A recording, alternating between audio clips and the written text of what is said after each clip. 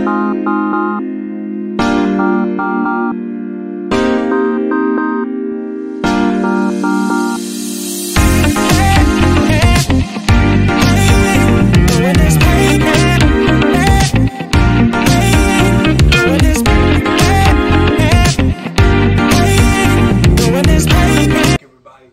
a quick coffee review with your boy LJ Payne, and today we doing Pete's Coffee mid roast Big Bang.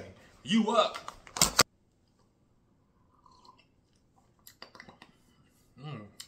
It's really good. I like middle roast too, and this one provides a balance in between its rich flavor and its balanced in between the of the middle roast in this, so it doesn't have that bitter taste at the end. I suggest if you like that type of stuff, get yourself some Pete Coffee middle roast Big Bang. 1 out of 5 coffee cups. I give this one a 4. If you want me to review any more coffees, leave it down, give me a like, and subscribe. Until next time, I'm your boy LJ Payne, and this has been the Quick Coffee Review. I'll see y'all later.